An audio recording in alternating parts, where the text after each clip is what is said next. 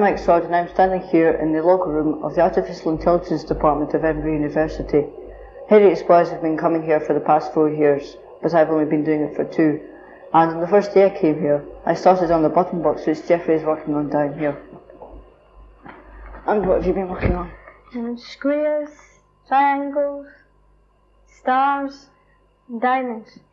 Well, could you show us how to do a square? Yes, well, you forward 20, right 90, forward 20, right 90,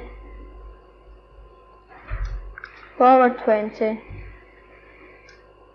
right 90, forward 20 again. And how do you use the define button? The define button records it as many times as you want. For instance, a square, right 90, forward 20, right 90, forward 20, and right 90. Now you would end it and run it.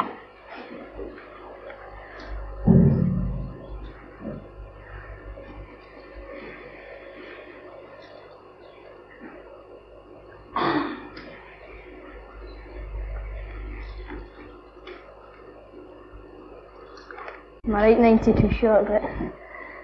Well, as you can see, the turtle just looks like a lump of mechano, which is perfectly right. It's just got a motor for each wheel at either side, and there's a pen down the middle which draws the line. Now, as you can see, the big disadvantage of this is that it can only do straight lines. So to be able to do curves and more complicated drawings, you would need to move on to one of the teletypes and one of the drawing machines which has a turtle built into it. Now, David and Mark are working on a teletype over here. Now, they're trying to draw on the display screen, and the drawing will appear up here. Are you able to do a spiral, say? Uh-huh. I'll bit rub it out first.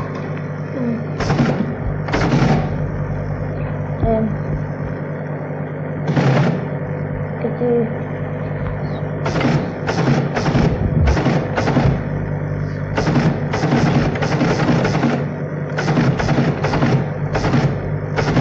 Yeah, that's going to be a square one. Right? Yeah. Now, the spiral is a procedure in Logo's own memory, and it's stored there from David's memory. Well, these were just basic drawings, but Logo's really used for doing simple maths, which is learnt on this primer here.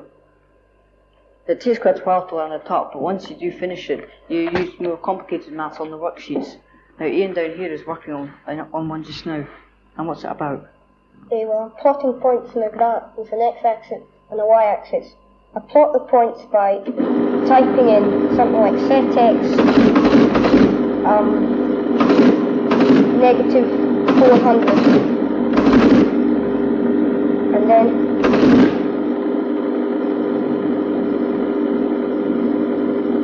then I'll type in set. Then I'll type in set y 400.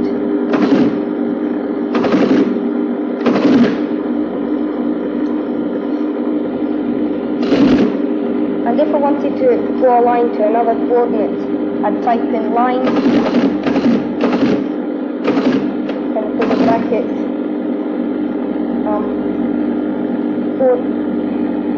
400, negative 400.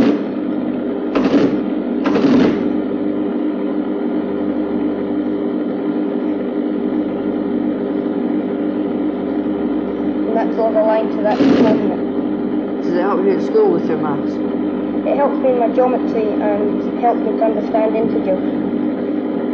Oh, thanks Ian. Now, Michael, you've been working on the same theme, maths.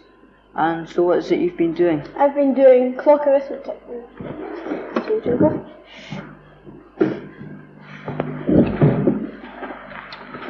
Maybe I'll put it on the sheet out so we can start. And we start by putting a clock face on the paper.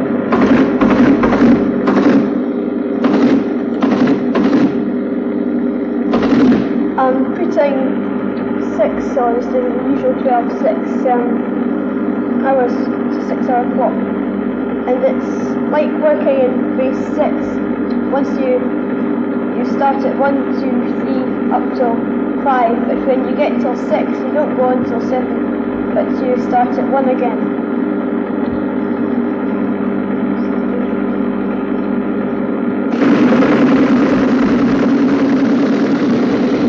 I'll start the hand at 4. So 4 round here. And then I'll draw on dotted line.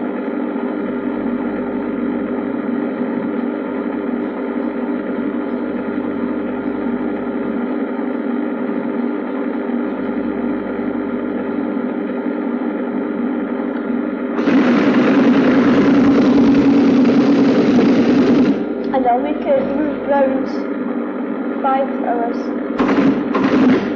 And this will past 6, and this will be back at 3 because we've gone past the 6. And over in this teletype, Scott Carroll's been working alongside me for the past few months on something different. And what is this difference you've been working on? I've been working on getting logo to generate poetry. Is it quite easy to do? Not really. Well, maybe so we could understand it, could you show us at home? Yes, we've got a notice board over here. With poem 1, we just had the logo choosing random words and putting in the form of poem. With poem 2, we had a logo choosing words which had with parts of speech, like this poem up here. Title, Growing Blood, and then the poem. After the title, Grooming Death. Hear the guns, you see overhead. Then with poem 3, not only did it have parts of speech, but it also had the meaning, like this poem here, A Still Peaceful Love, which is the title, and then By a Black Black Cloud, Rose of Sorrow, Morning Falls Dry, By a Sunset, and Still Peaceful and Love are all the same theme. Is it possible to get them to rhyme at all? Well, not yet, we're still working on Are you working on one just now? it. Yes. Could you show me what you're actually doing then? Yes, well, I'm getting to print out words. The order which has been printed before is article, adjective, adjective, noun, then a full stop, then 2 spaces.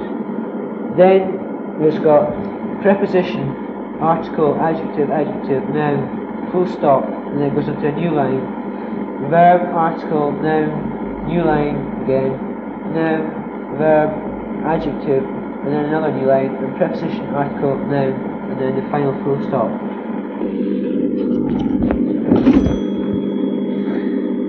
In this I printed out my poem 3 and started to print the poem, following the order which I said before, which goes article, adjective, adjective, noun, full stop, 2 spaces, and then preposition, article, adjective, adjective, noun, full stop, and then it's gone down the rest of the poem.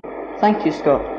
And now, while Scott's been working on his poetry, as I said before, I've been working on my own thing, which is moving pictures about the screen. In other words, making movies. Now, to do this, you use the GT42, which is this screen here. And this moves the pictures about the screen, as well as having to draw them themselves. Now, what I'm going to show you now is how the pictures move across the screen. Now, include puts the picture on the screen to start with. Circle is the name of the picture. And 0, 0, 0 is the coordinates. First 0 being the x-axis, next 0 being the y, and 0 the heading of which it's going to move off next. And then down, which puts the arrow on the picture.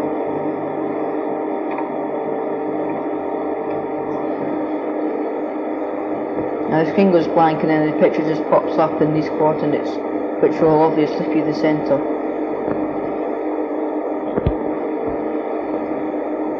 Now to move it, you print in the command move, and then the name of the picture again.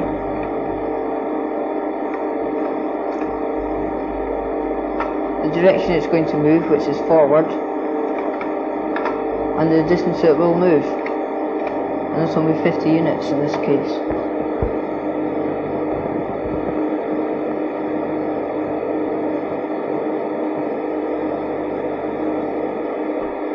Well, I have a little procedure of my own, which is a race between two pictures across the screen. I'll show you here. Now to start, we'll get the position set up with the finishing line in the two pictures. Of course, it will work the circle out the way first. Now O1 and O2 are the pictures in the race.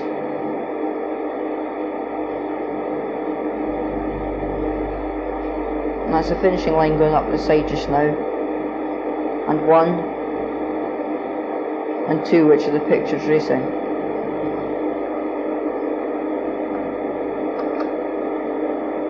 Now 100 metres will set them starting, and the computer will pick a random number and move one of the pictures that certain number.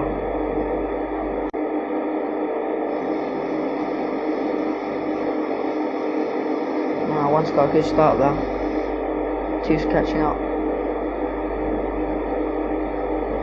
Seems to be fairly even at the moment. Oh, one slowed down, so's two. Oh, sprint for the line by one. One's clinched us at the line. Well, of course, movie logo can be used for all sorts of things, like in maths, to help using graphs to help pupils in the logo room to learn it. And also you can use it to make cartoons and things like that.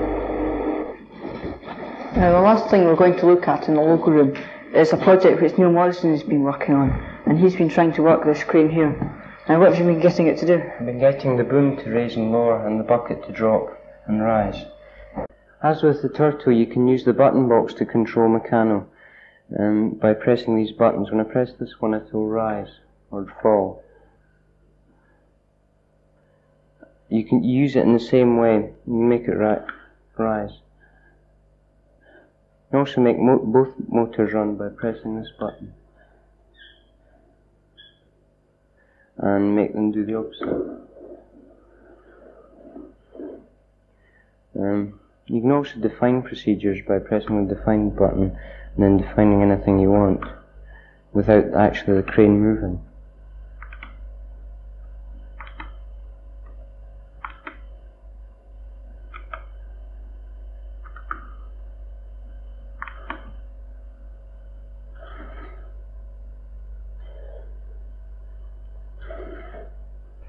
Thank you, Neil.